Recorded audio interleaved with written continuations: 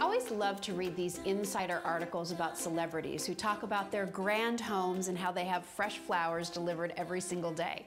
Well, that idea of fresh flowers every day might sound a little luxurious, but really you can find inexpensive bouquets at the supermarket and put together your own flower arrangement so that you can enjoy them week after week and they really add an impact to your room. It's one of the easiest ways to add color. So I'm going to show you how easy it can be to put together a floral arrangement. So to get started, I'm going to take green foliage and use that as my layering base.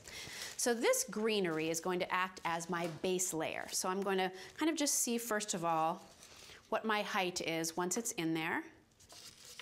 And it's really already a pretty good size. Maybe just trim it a tiny little bit down there at the bottom. Remember to do a nice clean cut and do it on the diagonal so that your fresh stems will drink up all of that water. When you have really full blooms, like a hydrangea, you want to keep those down and low. So those stems are going to need to be cut a little bit shorter.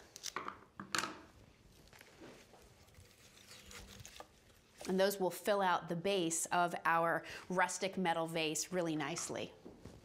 All right, so we have some height here from our filler and our greenery. We have our base layer with our beautiful full hydrangeas. And now we're going to add our color, those shades of yellow and blue I was talking about.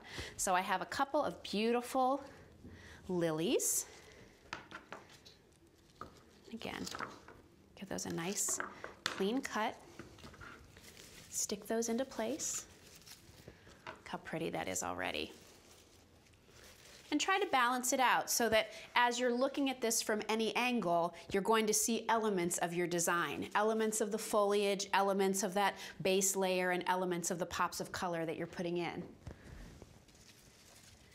Here's some of our delphinium, our beautiful blue.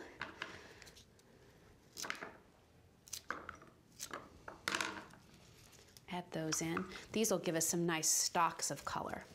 You know, I think so many times people buy just a big multicolor arrangement, they snip off the ends and they plop it in a vase and they wonder, how come it doesn't look so nice? It just takes a little bit of effort, and a lot of it is trial and error, but also it's nature, so there can be some imperfection in the mix. All right, I need a little bit more pop, so that's where we're going to use our filler flowers.